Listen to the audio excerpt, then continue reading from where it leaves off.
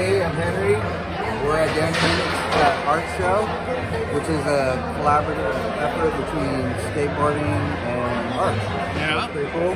What do you remember about that?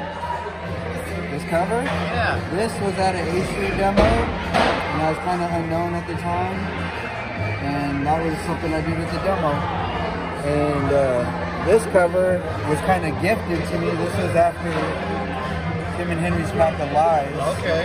And I had kind of the hot name at the time, and Bryce dragged me out of the house to do that one at some unknown location. I can't even remember where it is. But It said San Mateo. San Mateo. Does that sound right? Yep. So that's pretty much it. And do you remember when this one came out?